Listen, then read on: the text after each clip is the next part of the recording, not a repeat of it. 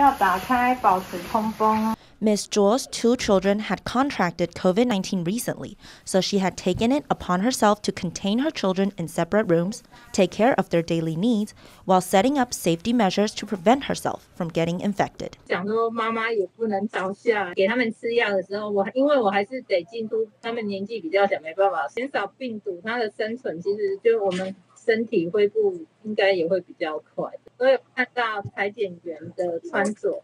然后我就想说，那我们是不是也可以 Aside from eating, Zhuo always has her face mask on at home. Before heading to disinfect her children's rooms, she will tuck her hair up, put on a shower cap, and put on a raincoat. Then, she will put on a face shield and pull up the hood of the raincoat and tighten its strings. Lastly, she'll put on gloves to begin her work. Aside from wiping down anywhere her children would touch with diluted bleach, Zhuo also made sure the filters of the AC are disinfected as well to prevent the virus from circulating.